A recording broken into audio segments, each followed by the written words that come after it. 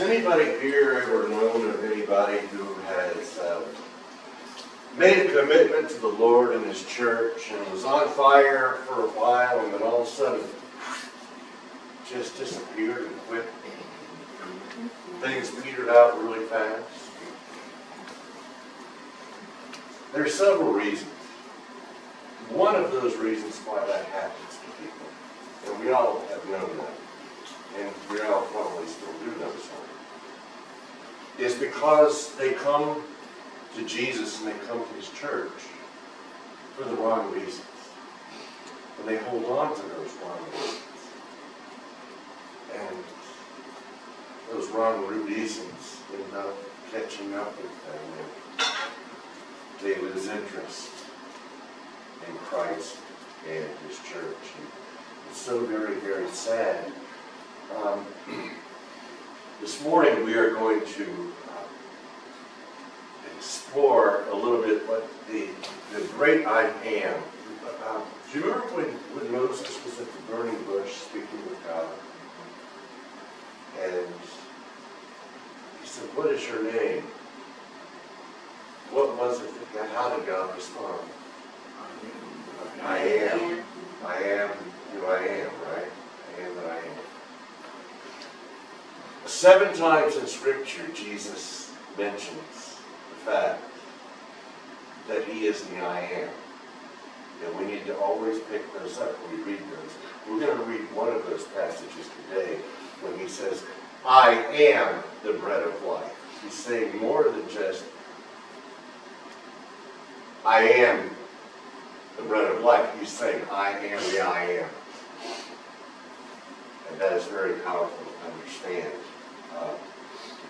Well, with that kind of background, that kind of context, we're going to read some scripture this morning. It's John chapter 6, verses 22 through 35. I invite you to read silently as I read aloud. By the way, what is about to take place here happened a day, just hours before, just a day after Jesus had fed the 5,000. And then He went up on a mountainside and sent the disciples away on a boat, and the storm came and all that. This happened just right after that. The next day, the crowd that had stayed on the opposite shore of the lake realized that only one boat had been there, and that Jesus had not entered it with His disciples, but that he had gone away alone. Then some boats from Tiberias landed near the place where the people had eaten the bread after the Lord had given thanks. Once the crowd realized that neither Jesus nor His disciples were there, they got into the boats and went to Capernaum in search of Jesus. When they found Him on the other side of the lake, they asked Him, "Rabbi, when did you get here?" Jesus answered, "I tell you the truth. You are looking for me not because you saw miraculous signs and but because you ate the loaves and had your fill. Do not work for food that spoils, but for food that endures to eternal life, which the Son of Man will give you. On Him God the Father has placed His seal of approval." Then they asked Him, what must we do to do the works God requires? Jesus answered, "The work of God is this, to believe in the one whom He sent." So they asked Him, "What miraculous sign then will you give that we may see it and believe you?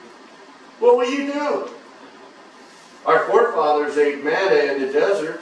As it is written, He gave them bread from heaven to eat." And Jesus said to them, "I tell you the truth.